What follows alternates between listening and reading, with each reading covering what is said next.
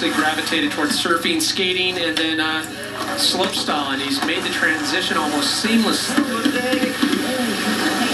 He seems to have looked for very clean maneuvers throughout.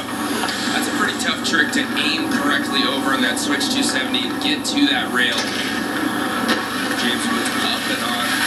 Back 270 out. So good. Off a little early on rail number 1, but that 450 270 out is hot. Very clean, very smooth, good landings overall, and just one of those guys who's taking his creativity to that upper section.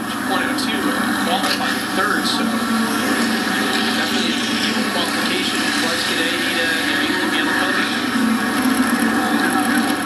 Double core 1260 to the right.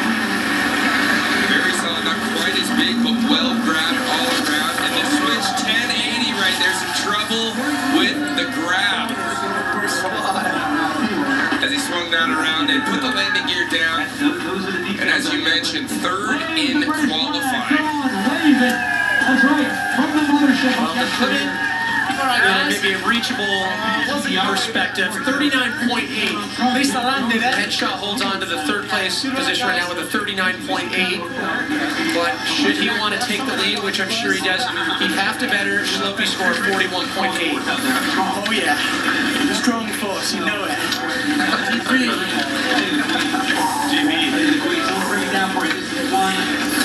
Not since Eddie the Eagle has a skier from Britain spent so much airtime in the hills of Park City.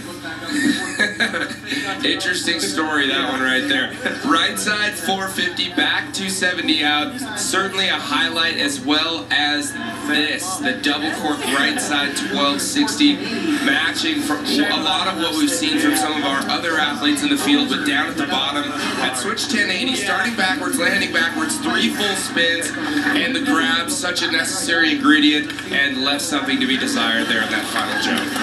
So 35 not to be for James Woods, but the big question remains, can the local boy Alex Slopey hold on to the lead?